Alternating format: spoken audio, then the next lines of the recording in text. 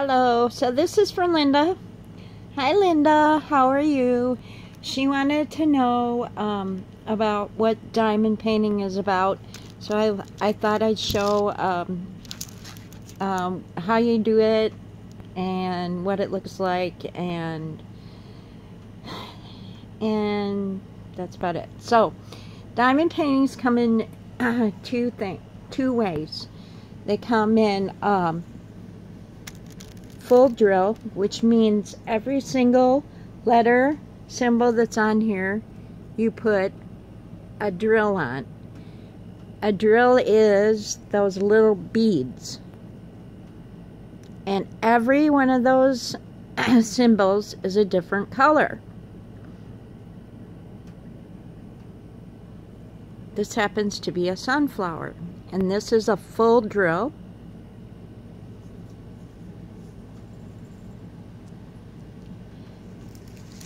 This is a partial drill.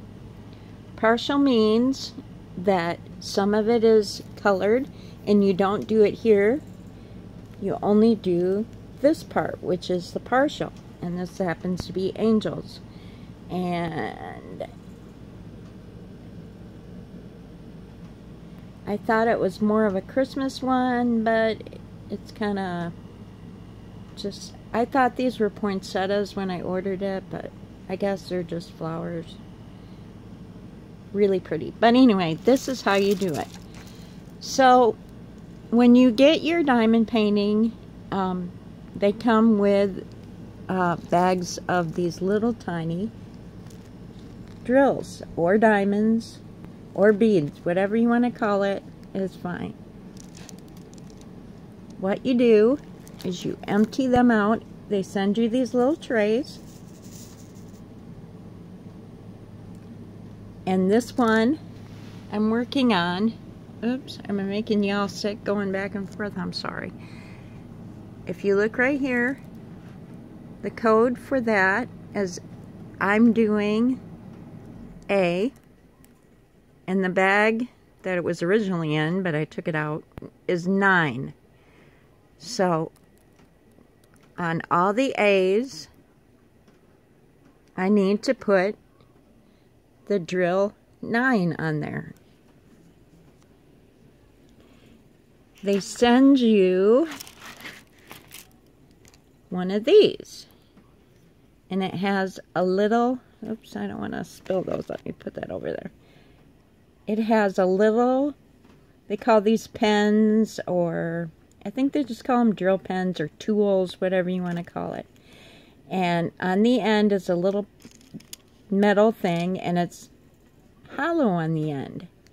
So they also send you this.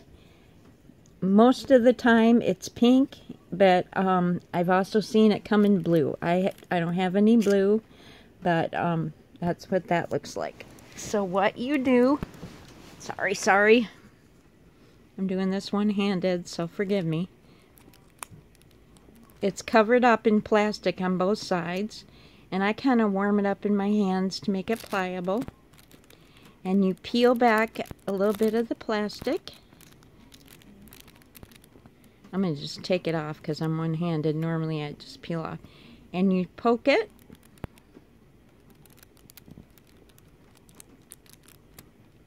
Poke.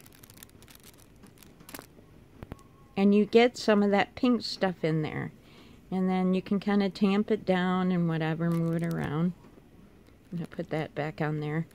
And I keep my pink wax when I'm not using it. These are from other drill paintings, diamond paintings that I've done. I have this little empty candle jar, and just with a lid on it to keep the wax so I can reuse it if I need it. It has a cover on it, and what you do is you pull the cover back, not too far, because this is sticky. And if you think of like fly paper, like that sticky stuff that catches flies, that's what it's like. So you don't want to have this uncovered if it doesn't have diamonds or or beads or whatever drills you want to call it on it, because you could get cat hair, dust, dirt, and then they won't want to stick. So what you do is you take your little tray and you give it a little shake. You get them all right side up. And I'm happen to be working on a round painting. Round just means that the little drills or diamonds or whatever you want to call them are round.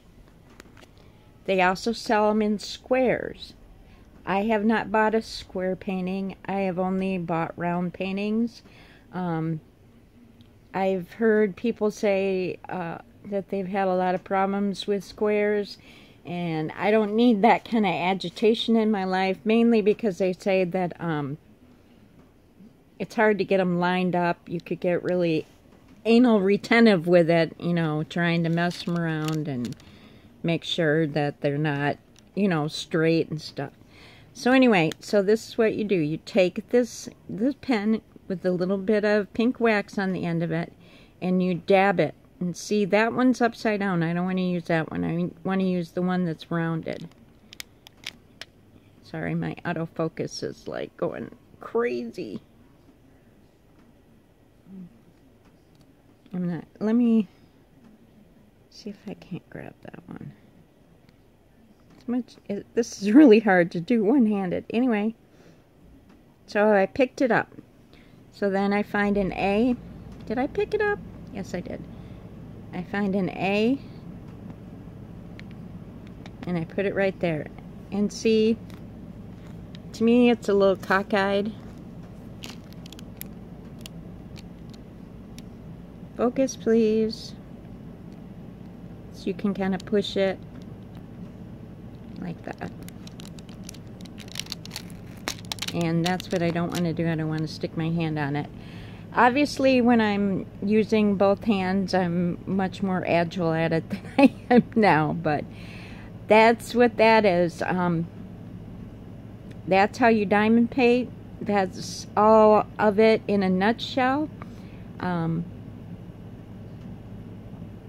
If you have any more questions for me, I'd be happy to answer you, but that's what diamond painting is. You just do it over and over and over. If you're a cross-stitcher, it makes sense to you because you're used to working in grids and pixelated pictures. So, oh look, I got one that's upset.